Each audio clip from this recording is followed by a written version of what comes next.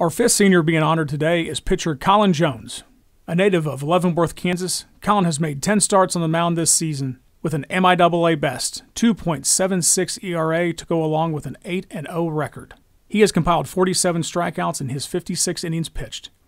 In his career in the red and black, Jones has gone an impressive 26-5 in 63 appearances and 49 starts, with 3 complete games and 232 strikeouts in 269 in the third innings of work.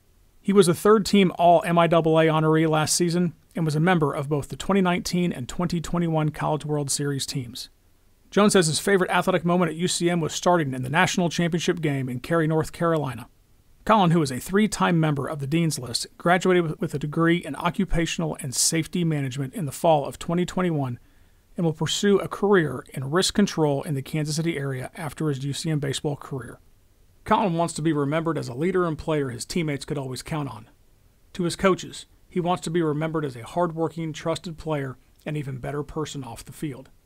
He is joined today by his parents, Bo and Melissa Jones. Ladies and gentlemen, number 36, Collin Jones.